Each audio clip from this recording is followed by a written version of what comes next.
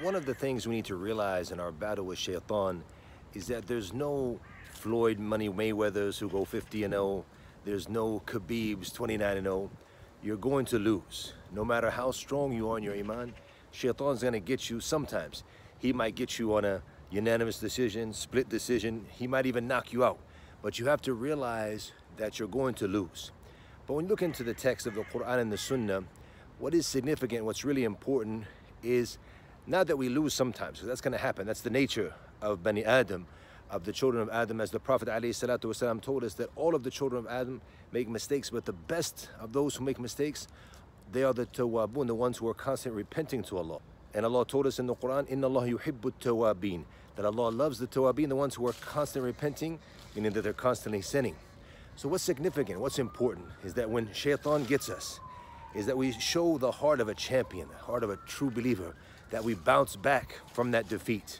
Just like a true champion, when he's defeated or he loses in a match, you'll see that he's the next day in the gym working out.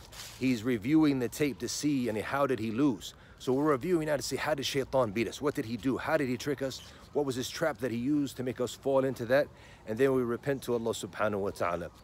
And just like the champion is building himself up, making himself stronger so he doesn't lose again, we're building ourselves, not in our gym, but in our places of worship, making our iman stronger, learning about our religion so we can be stronger and we can defend ourselves against Shaytan. When you know your religion, when you know Allah subhanahu wa ta'ala, when you know the traps of Shaytan, then you're going to be able to be strong against him.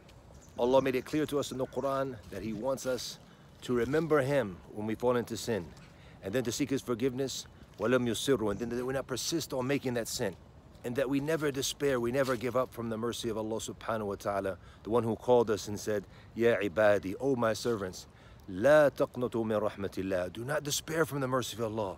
Why not, Ya Allah? Why not? Tell us, Ya Rabb. Allah said, Inna Allah yaghfiru dhunuba jami'a, that indeed Allah forgives all of the sins. Who is Allah?